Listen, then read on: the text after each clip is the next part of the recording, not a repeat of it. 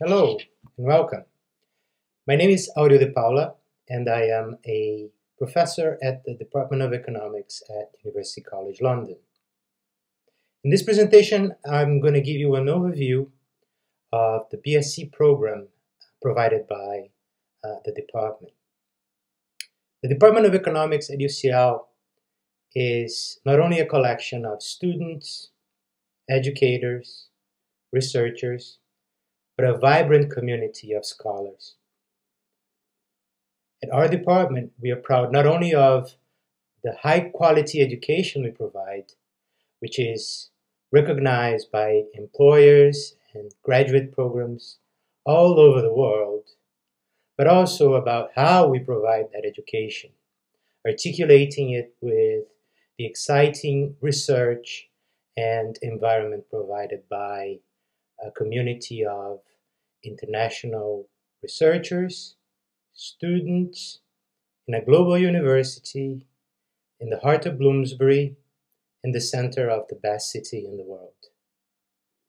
Before we get started, let me mention to you that if you have any questions, please post them in the comment section, which we will monitor and answer as promptly as possible. In this presentation, I will give you an overview of the journey of a BSc student in the Department of Economics at University College London. What does it take to become an economist? Perhaps it pays for us to start with an analogy. Let's just pretend that we are in a rocket, space vehicle, a launch vehicle. It's essentially you in the capsule, and this is essentially you starting your journey as a BSc student in economics. There are 3 stages to this space vehicle. There are also all sorts of fail-safe mechanisms, escape systems that will help you with any difficulties you may have. The important thing is to remember that a mistake identified early is a mistake that you avoid later. Most importantly, there is support for you from your teachers, from your personal tutors, the departmental administrative staff, the university as a whole.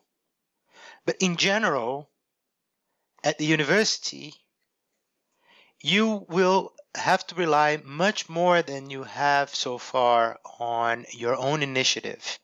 And it's important that you learn to be self-reliant. And this is actually one of the goals of the university education. Economics is a quantitative social science. And as such, it's unavoidable that you will spend a substantive amount of time, especially in your first year, roughly about 50%, studying maths, statistics, as well as applied economics and introductory econometrics. Those quantitative skills will provide you with the fundamental language to understand economics and its various representations through which economists filter and understand the world. It's a little bit like a map, which is a simplified representation of a landscape. You don't want a map that's too detailed because that's useless, but also you don't want a map that is too simplistic. That will lead you nowhere. But it is important, nonetheless, that you learn how to read these maps. And again, math, stats, econometrics are key elements in the formation of an economist. We're also very proud at UCL Economics to have more and more a research-based teaching platform and framework on which to use those things you learn early on in the program. This is exemplified, for example, in the Core Econ project, which is led by Professor Wendy Carlin, which has changed dramatically the curriculum in economics teaching with a fabulous textbook that will be used in your coursework throughout.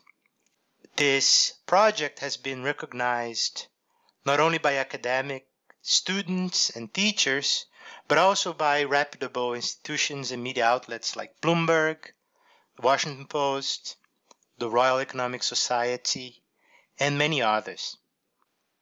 The connection with research that I alluded to in the previous slide is in the DNA of the Department of Economics at UCL.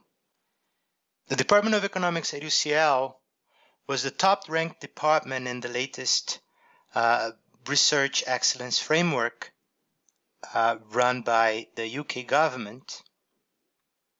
It has been among the most successful departments in Europe in obtaining grants with the European Research Council. It counts several of the best economists in Europe and in the world, some of whom have won accolades like the award for Best Economist in Europe given by the European Economic Association, for example. Because of that, you will be immersed in an environment where studying out of your curiosity is essential. And we try to provide various opportunities for our BSc students to pursue that curiosity. As an example, we have an annual conference where students present their own research work called Explore Econ that takes place at some point in term 2. And you will see works looking at various different topics, ranging from the impact of diversity and segregation on trusting behaviors among youths in London, appreciation of art price during the Second World War, and the impact of homicides on business creation in Colombia, for example. Going into a bit more detail about the BSc program in economics at UCL, let me mention that there are roughly 3 degrees. The first one is the conventional 3-year BSc in economics. It takes about 80% of our students. It's the largest of our programs here in the Department of Economics. The second degree is a 4-year BSc program in economics with a year abroad. That's usually taken at partner institutions all across the globe, ranging from the United States to countries in Latin America, Europe, even Africa and Asia. Roughly 10% of our students take this track, and it essentially comprises years 1, 2, and 4 that are identical to the first program I alluded to, with year 3 being spent abroad at our partner institution. The third degree is also a 4-year BSc program in economics, but with a placement year at an institution such as the Bank of England, the Institute for Fiscal Studies, or a similar entity. Just like the previous one, years 1, 2, and 4 resemble the 3-year BSc in economics, with the third year spent with the aforementioned placement institution. It also takes about 10% of our students, but there is one distinction. In year 4, there is a mandatory dissertation related to the work explored during the placement year previously. The dissertation is also available for the 3-year BSc in economics and the 4-year BSc in economics with a year abroad, but is rather optional rather than mandatory for those 2 other degrees.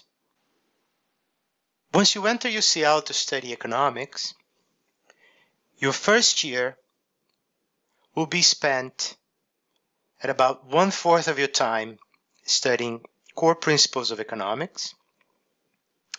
Another 1/4 of your time will be dedicated to mathematics, in particular to mathematical tools that are useful for the study of economics.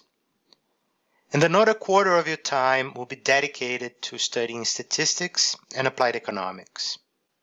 So about 3/4 of your time in year 1, and in fact in the subsequent years in the program are dedicated to economics. This is, after all, a degree in economics, not a degree in business or finance or management or political science or urban planning. That said, you will also have the option to take additional courses either in economics or outside of economics. Languages, finance, management, accounting, political science, philosophy, mathematics, computer science, whatever the university provides as options to complement the study of core economics that you will be going through in years 1, 2, and 3, or years 1, 2, and 4. One very interesting aspect of your first year in economics at UCL is the first year challenge, which has been going on for a few years now. And it essentially amounts to having students develop in small groups from the very first days in the program, a project, a multimedia project on an economic phenomenon of relevance locally in the City of London. Throughout all 3 years in the program, the economics department also provides you with the Economic Skills Lab, which is a series of courses that are not taken for credit but provide students with skills on research, computation, presentation, writing, and it's seen by many students as a great complement to the more formal courses that they take throughout their undergraduate career at UCL. Finally, already at year 1, you will have the option to actively participate in Explore Econ, which is our annual event where we have students presenting their own research work, but also various other projects related to economics, from videos to photos and other multimedia work. In year 2, the second stage for your space vehicle, you will again spend about 3/4 of your time on mandatory modules in economics.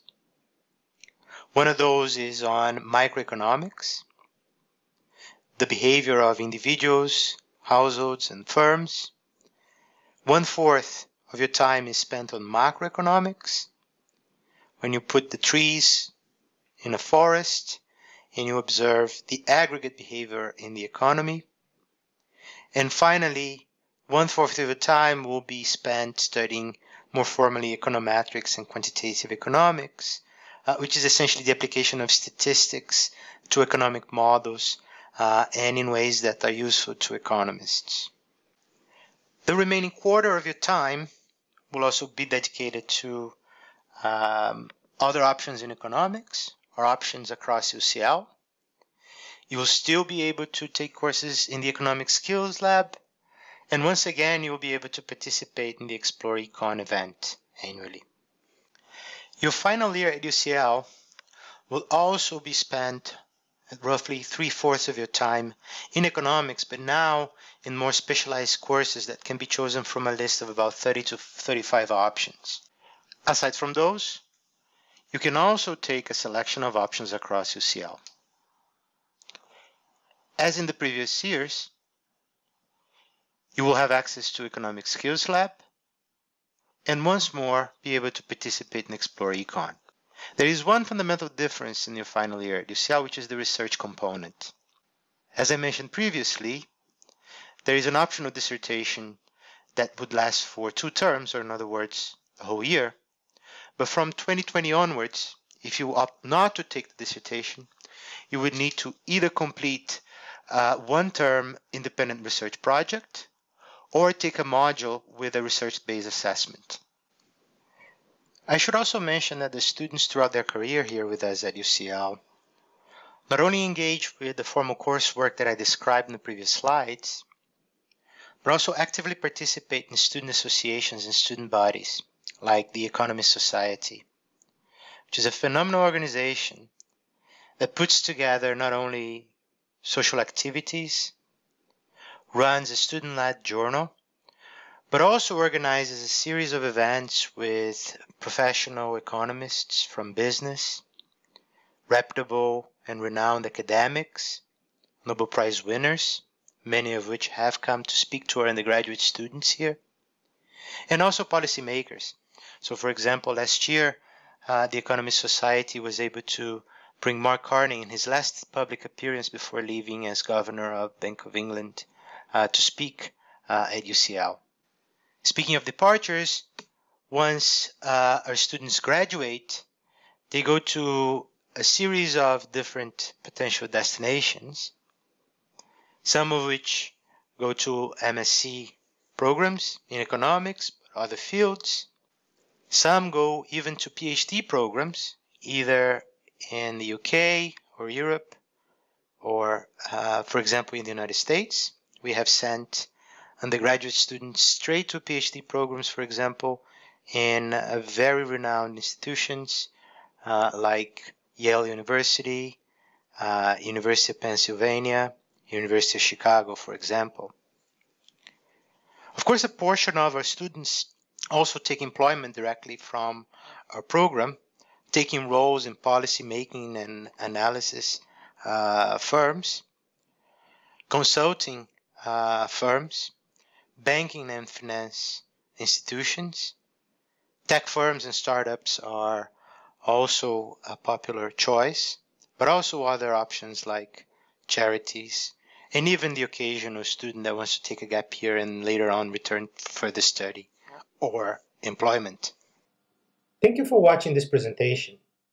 Let me also invite you to watch the video by Professor Marcos Vera Hernandez on admissions, as well as the recorded taster sessions with Drs. Claudia Jenkins and Ramin Nasahi. On our website and YouTube channels, we also provide a variety of resources that hopefully will be informative about the life of a student at the Department of Economics at UCL. Finally, let me remind you again to post any questions you may have on the comment section, and we will respond to those as soon as possible. I hope to see you soon at UCL. Bye-bye.